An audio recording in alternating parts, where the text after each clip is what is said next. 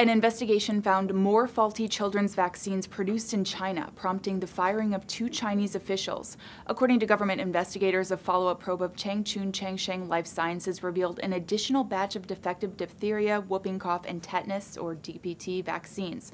That brings the total number of defective vaccines from that company to almost 500,000. In July, China's drug regulators said the company sold more than 200,000 substandard children's inoculation doses, which led to a vaccine recall and production halt.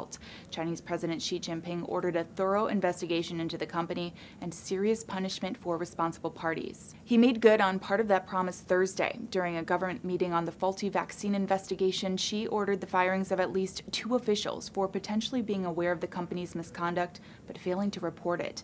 Some of the vaccines in question have already been administered to children, but plans to revaccinate are in place. A separate state-owned pharmaceutical company has also recently been accused of producing more than 400,000 defective vaccines.